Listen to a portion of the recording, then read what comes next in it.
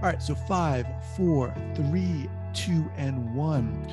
All right, folks, welcome back to the Trauma Therapist Podcast. I am very excited to have as my guest today, Sue Buratti. Sue, welcome. Thank you, Guy. All right. So for many years, Sue has worked sector-wide, providing therapy, supervision, training, and consultancy, focusing on developmental trauma and its impact across the lifespan. Sue advocates for children's rights and is trained and presented on topics related to childhood trauma, both across Australia and internationally.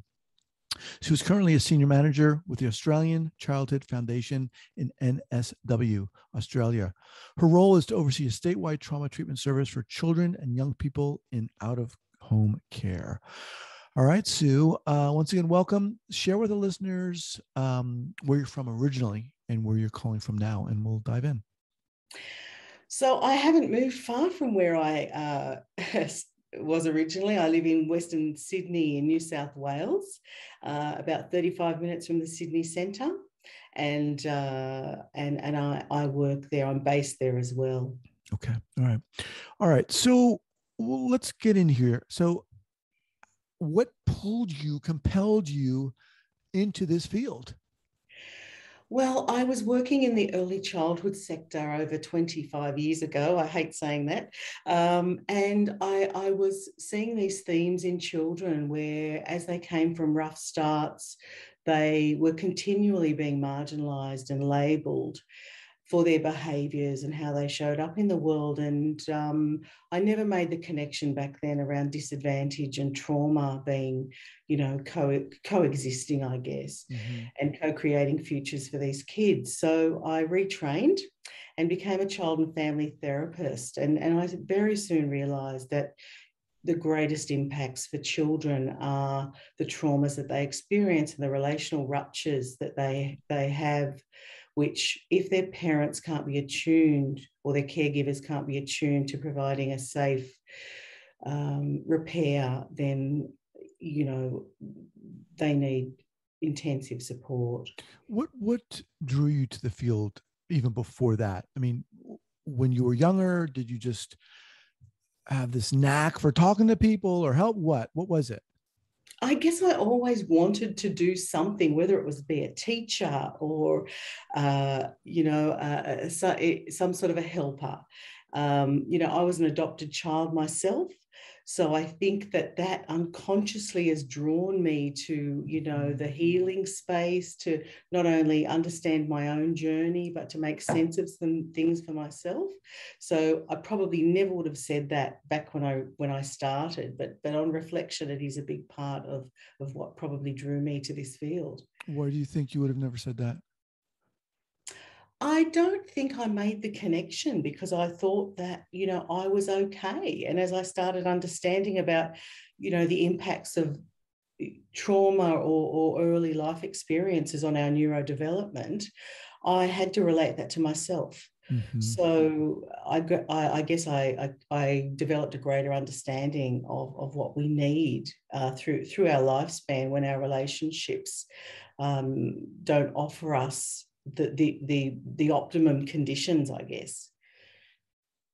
Well, I appreciate you sharing that. And I think we'll touch upon that a little later in our conversation. But, initially when I asked you what drew you to the field, you talked about a specific placement you had, and you were seeing these kids showing up with certain experiences and realized that it was trauma. What did you do specifically then? What steps did you take? What realizations did you have? Walk us through that. I was watching the same types of children who came from backgrounds of poverty and disadvantage be continually labelled and seen as the problem and seen as that they had in some way a responsibility to fix themselves and be socially, compliant. And it never made sense to me, even though I wasn't trained or understood trauma at that point. I felt that unless there was advocacy or there was a way that these children were able to be seen differently, what hope would they have? And as they moved out of that early childhood setting into other sectors, school and sports and so forth, those labels stayed with them. And they were seen as, the naughty or the bad children, or the ones that were going to potentially cause trouble. So they were ostracized, or they were kept separate before they even had a chance for people to understand them.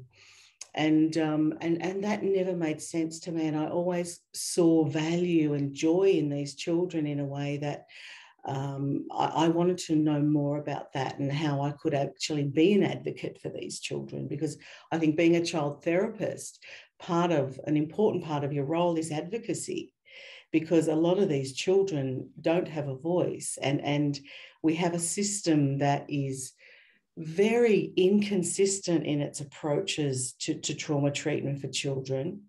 And we've, in spite of being, operating in a trauma responsive way from the early 2000s, we still don't have a common language across child trauma treatment, which offers a sensitive way to respond to how these kids show up. And they're still labelled and they're still denigrated for their behaviours, which are just asking for us to see them in a way that they can't express through words. Yeah. Well said. It really, right. The behaviors are the explosions, right, that everyone sees. And it's very easy to not look or not realize that you need to look at what's causing these behaviors. It reminds me when I was working in a clinic about now maybe 8-9 years ago in Northern California, we were assessing and treating young kids who were showing early signs of psychosis. Mm-hmm. So part of our job, which I loved, was to take these referral calls, and we'd go through these questions, and oftentimes there'd just be a litany of these behaviors that sometimes crazy behaviors that these kids were doing. And you, at the end of the phone call, you'd have this sheet that you'd look at and you'd go, oh my gosh, what is going on here? And then a week later, the kid would walk in and sit in the waiting room, and you'd look at this paper, and then it's a kid. It's this little kid coming in. And it just always blew me away. Something's going on here. And just, I think you said it perfectly. Right. Yeah. They are doing these behaviors, but there's a reason. There's something going on. And oftentimes they're not being seen. They haven't been seen. They haven't been loved or attuned it's one of the reasons why I started this podcast, to get the word out about what trauma is. So anyway, you got me going here, but continue. Yeah. So what do you do with this knowledge that you have now, this realization that you have? So I strongly believe that, as I said before, part of our role as trauma therapists for young people and children, that advocacy has to become part of our roles, and that advocacy needs to, enable us to re-language this perception of these children, so that whoever we're talking to, whether that be the professionals in their worlds, or, particularly for my role at the moment, where I'm working with children in out-of-home care, who are some of the most vulnerable children in our state. So they've had multiple placement breakdowns.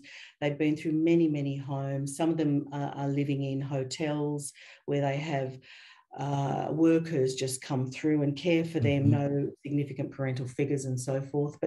But I think to keep those professionals safe in themselves so that they can stay separate enough to be able to do the work, they need to see the child as the problem. They need to see the child in a way that compassion doesn't allow them to move into a space where they feel hopeless, because I don't think we have a system yet that's set up well enough to support trauma therapists to express their distress and the pain that they sit in every day when they work in a trauma-saturated environment, because it affects us. Mm-hmm. And it bleeds into, who we are, and that part of ourselves that wants to help is often pushed aside to have to perform the function of a role, which then in turn moves us away from being compassionate, and it puts us in a place where we often become directive, and we move to a more, I guess, clinical perspective in describing these children in our written materials and in our documentation. I see many, many reports where children are represented by words like manipulative and coercive and, attention seeking and all those words. And when I see all those words as fear driven. And I often say to my staff, I wonder what those children are scared of. Mm. When they're showing up in that way. And like you said, you see this raft of labels for these children on an intake, and you go, wow, these children, oh my goodness. And often therapists will be scared, and they'll be going, oh my goodness, am I going to be assaulted by this, this rap sheet that I've just read on this child? Right. And this little child comes in with their stuffy under their arm. And yeah. And they've been expelled from kindergarten 6 times. Right. And I think that, as a community, we've got to do better at understanding what children need and being able to lean into a sense of compassion, which doesn't tax us to the point that we become burnt out, and that we can use words like love and fear and connection and all of those words that bring us closer to the needs of the child without it costing us and our well-being. And I think that relies on us having systems that support our work, where we can show up and know ourselves in a better way, so that the things that we're triggered by or the biases that we carry don't become blockades to the work and then cause us to either leave the sector or become that person that labels children. I hear you talking about, really 2 things in a sense. One is an advocacy for the child, but also an advocacy for the therapist too, and understanding, maybe developing an understanding for what is required to do this work, what is required of the therapist. So let's focus there. What do you say more about that?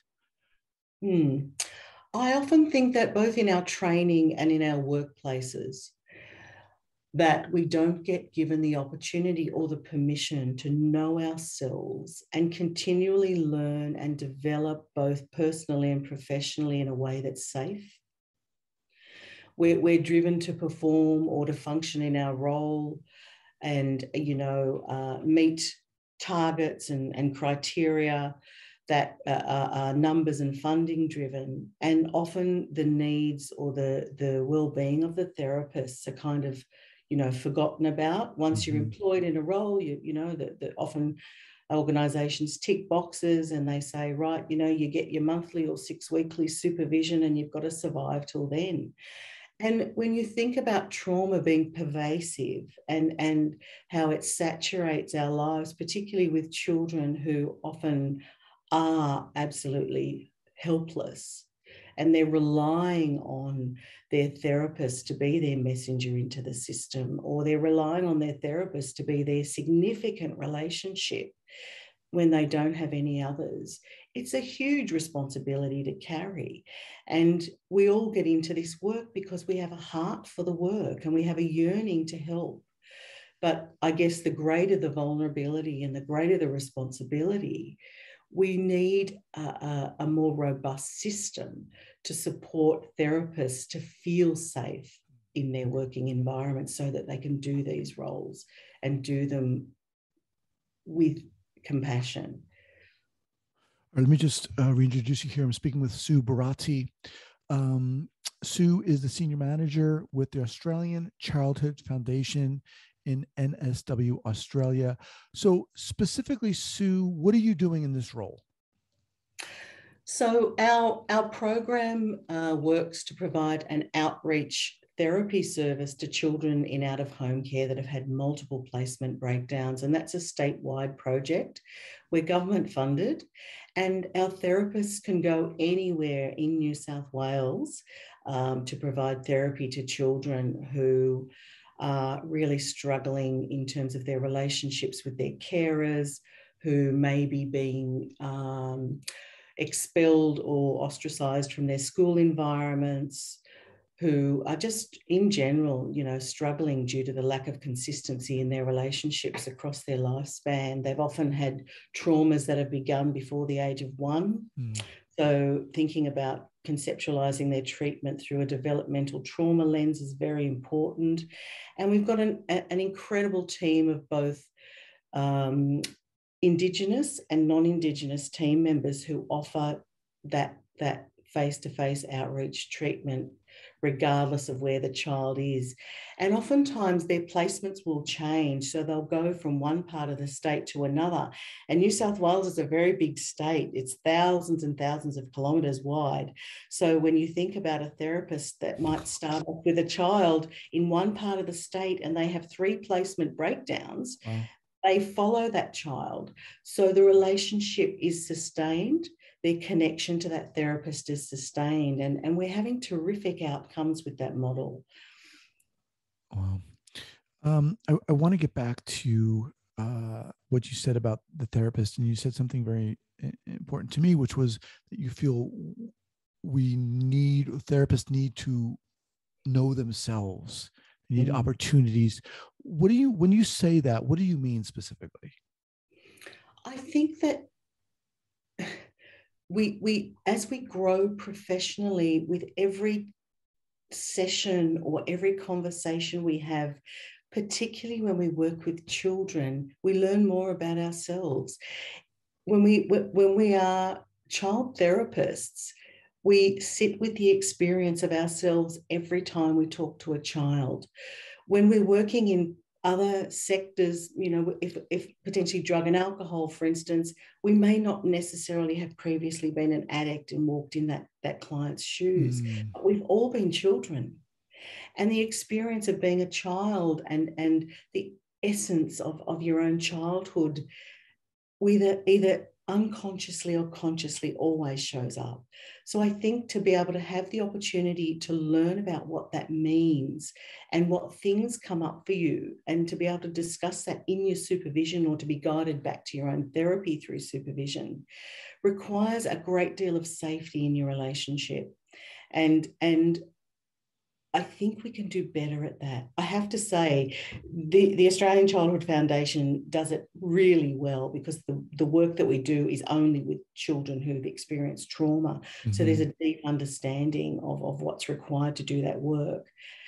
But I think sector-wide, we can do better at supporting our staff to have permission to deeply know yourself and to deeply understand what motivates your clinical work, the way you show up with your clients and your peers.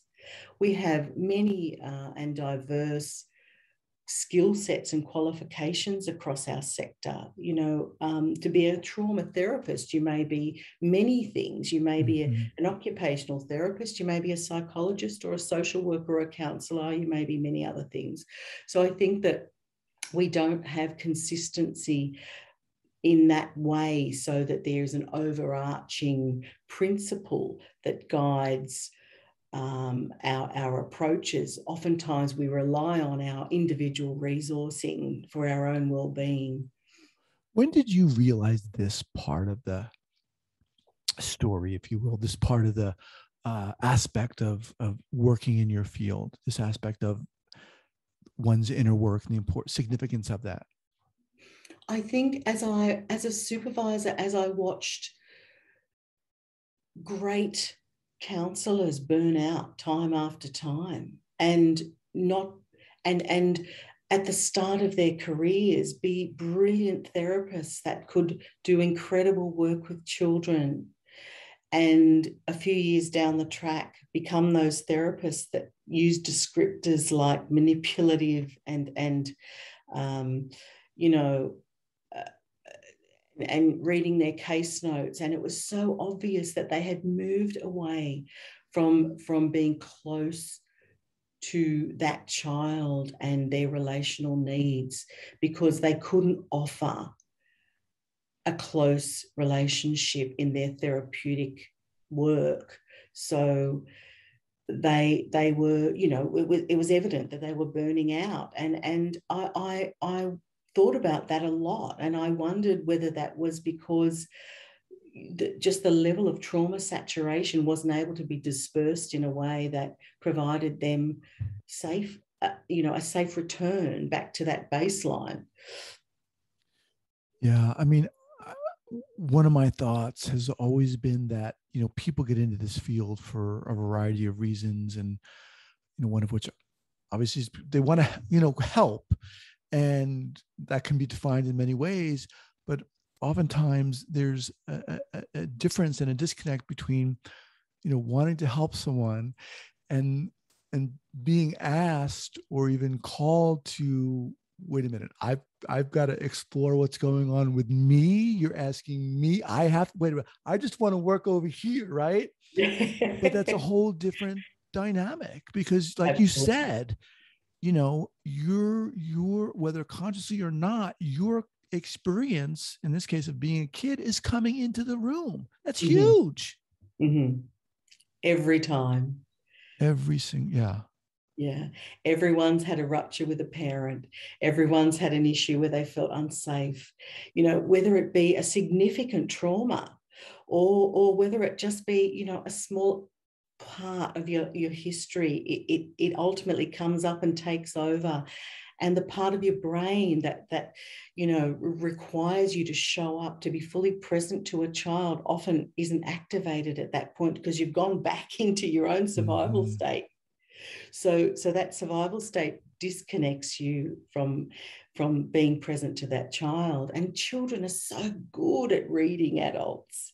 You know, they can immediately see when that's happening. And when that happens session after session after session, I think there's a toll on the therapist because they know intuitively that they're not showing up in the way in which they either used to or they should be.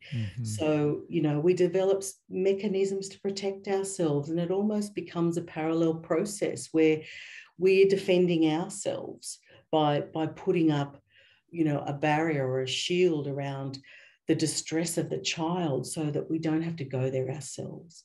Speaking of barriers and defenses, could you share kind of an early clinical error, mistake, breach you experienced? Yes, I think that one of the most consistent errors I made was expecting, regardless of their age, people to show up at their chronological age who'd experienced a trauma. And it just was never going to happen. So as soon as we got to the part of the work that required them to think about their own trauma, regardless if they were 45 or 6, they were always going to land at the place where their trauma first affected them. So when that penny dropped, I became a much more fulfilled and successful therapist. Wow. Yeah, sorry. No, I just think you put it really well. I mean, and I don't know if anyone's ever shared that particular insight or, you know, meeting with someone and expecting them to show up at their chronological age in a sense. Yeah. Yeah. Our schools expect it. Our systems expect it. You know, in out-of-home care here in New South Wales, we expect children at 16 to move into independent living. And often developmentally, there's such a mismatch in terms of their capacity and their, you know, chronological age. So it's so important to think about when we're working with trauma. When you realize that, you know, you wanted to explore and learn more about trauma, where did you start? What modalities did you begin to study or look at? Mm. Well, back when I was studying, attachment theory was a big one, and I really invested in that. As time went on, I moved into, the more neuro influence theories. I became NMT certified. I followed Bruce Perry and his work for a long time, and I'm still NMT certified. So Bruce who? I'm joking. Yes, yeah. So I think that now, that guides everything that I do. And I think about how the brain governs the body, and in turn, how the body then interprets what the brain's telling it, and how that influences particularly how children and young people show up. So we have to consider regulation and relationships all the time in our therapeutic treatment. In terms of the people that are coming to you, the therapists that are coming to you, when you're interviewing someone or bringing someone on board, what qualities are you looking for? I look for just a level of genuineness and openness to knowing more. And I think when that's an inherent trait in somebody, it can apply to themselves. Because as I've said, we need trauma therapists for children that want to be curious, and they want to be able to sit in that and be comfortable in curiosity, both for what's happening for the client, but also for themselves. Mm-hmm. Because in supervision, I'll ask someone, in that moment when you ask that question, what was happening for you? What did you feel in your body? And I expect them to know that. Right. You expect them to know that. Yeah. Again, I'm brought back to the thought of, what do you mean me? Why do I have to look at me? I'm working with this kid over here. Yeah. Man. We're the most important tool in the shed. Yeah, definitely. Sue, I love talking to you and love the work you're doing. It's really inspiring. Where can people connect with you, learn more about you? So the Australian Childhood Foundation has a website. We have a range of free resources. We're a national organisation, and we specialise in working with childhood trauma. So I encourage everyone to reach out to access the website www.acf.org.au, and I can send you that link. Okay. Yeah, I have it here. I'll put it up on the show notes page at the traumatherapistpodcast.com. Awesome. Before we go here, any go-to book recommendations? Give me one.